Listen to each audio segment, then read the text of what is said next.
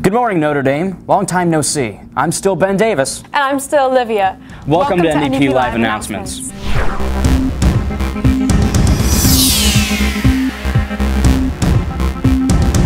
First things first, a huge congratulations to Josh Babu, Brandon Figueroa, Taylor Smith, and Riley Bettis on being named National Merit semifinalists. Good luck in the next few months on becoming finalists. Also, good luck to boys golf and chess this weekend. Do your best. Speaking of sports, our Notre Dame Saints took on the St. Mary's Knights last week and scored an impressive 54-28 win.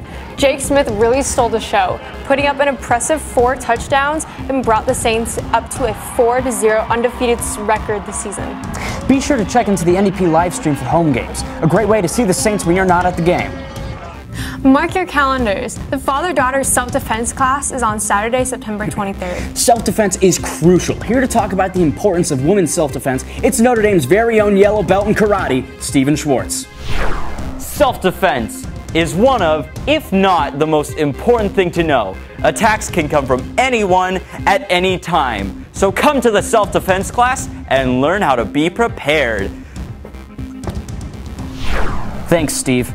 An absolute wealth of knowledge he is. Saints, our service project with Habitat for Humanity is just around the corner. We are trying to raise $3,000 to help build a house for people in need. Look out for more information soon. What a cause. I'm Ben Davis. And I'm Olivia. We'll see you next week.